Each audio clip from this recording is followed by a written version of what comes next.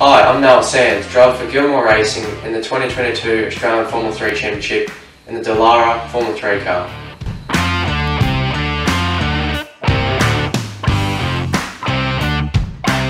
You've only seen the car for the first time in the last couple of days, and hopefully in the next few days we'll do the seat fitting and get ready for your first test day, which is coming up. So what was your initial impressions of the car? The car looks good. There's a lot of aero compared to Formula Ford, because Formula Ford's pretty basic.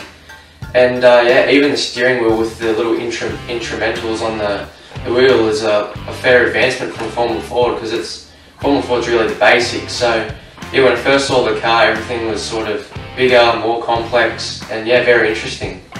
And you're obviously pretty excited to get in the car for your first test day? Yeah, looking forward to the first test day.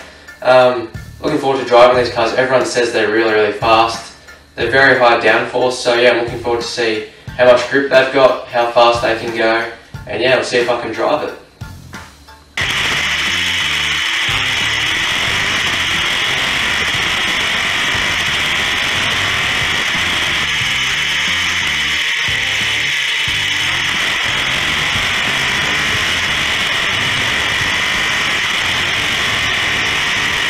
So obviously after joining KCK Racing Australia last year, things have progressed pretty well for you, and now you find yourself in the Gilmour Racing Formula 3. Do you want to tell us a bit more about that? Yeah, after joining KCK Racing Australia last year, then the connection naturally led to Gilmour Racing, and joining Gilmour Racing was a really easy decision for us after the past successes they've had, the drivers they've brought through, and what those drivers have gone on to do in other motorsport categories overseas and in Australia.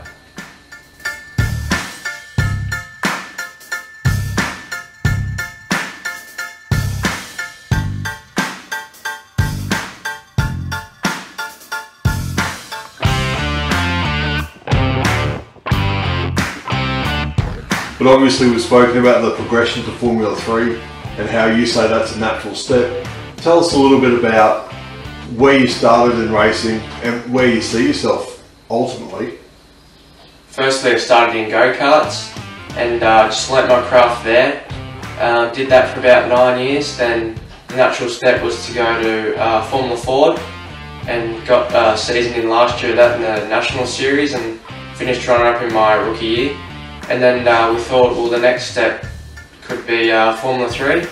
And we looked into that, and yeah, we ended up here with Gilmour's. Yeah, fantastic. And like you said, you've had a lot of success and a lot of great results, so you're obviously very skilled at what you do, but probably a little bit more about, you know, behind the scenes and your fitness and everything, the stuff people don't see, you know, the early mornings, the running, the cardio training, and that sort of stuff. Do you want to tell us a bit more about that? Yeah, well, people don't realise it takes a lot.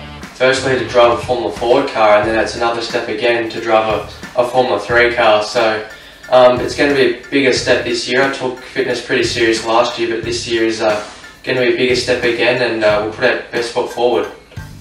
And we really hammer the drivers on upper body strength to hold onto the steering wheel, and neck fitness because of the high G-forces through longer sweeping corners. So that'll be something we work on during the course of the year. Yeah, especially at tracks like Sydney Motorsport Park, the Bend Motorsport Park. That's going to be really tough, so I'm going to do my best to make sure I'm prepared. I know the car's fast, and yeah, we'll go from there. Fantastic. And where do you see yourself going?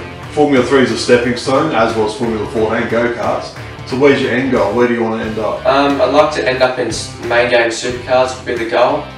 But if I got a chance to drive overseas, I would take that, and pretty much I'll take any opportunity to be a professional racing driver in Australia.